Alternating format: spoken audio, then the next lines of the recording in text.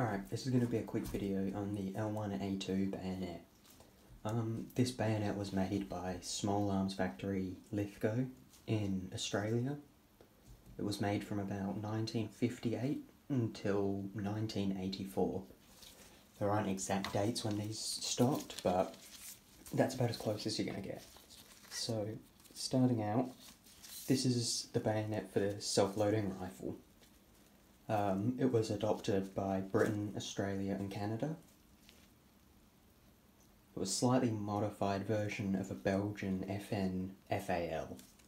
So it was redesignated the L1A2, and this was the bayonet that was designed for it. The bayonet differs quite a lot on this Australian, Canadian or British version from the Belgian version originally.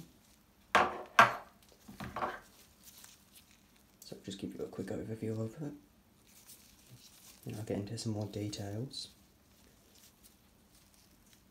Australia begun manufacturing of the L1 series rifle and bayonet in 1958 at Lithgow Small Arms Factory.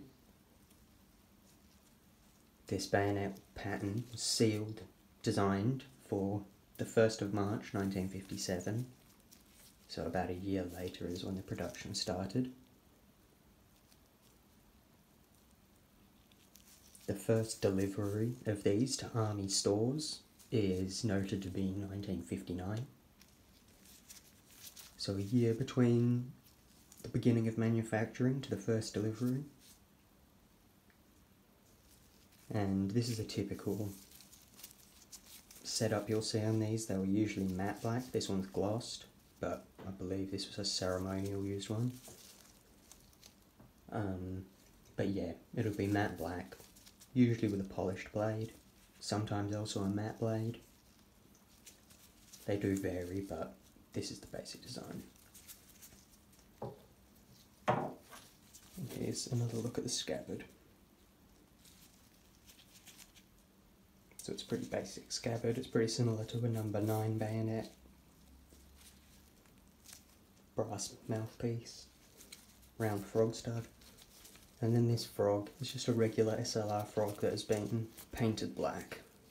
You can see its original colour inside there.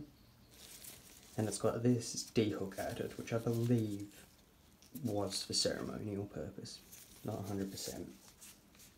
So that's pretty standard, but the way that this bayonet differs from its British and Canadian versions is this has no markings, which is something you'll notice straight away.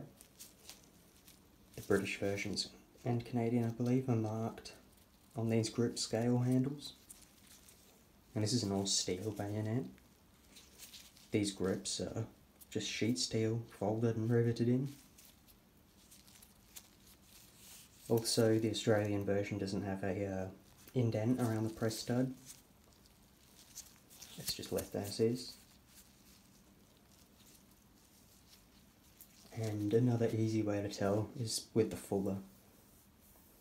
It's very rounded on Lithgow produced bayonets, but on British and Canadian ones it's a bit more of a square. So that's the main ways to tell the difference. Got a Bowie style blade.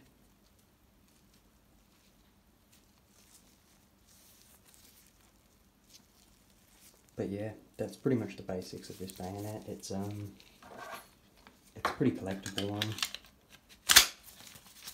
and they're quite expensive these days, but it's a very nice bayonet if you can get your hands on one.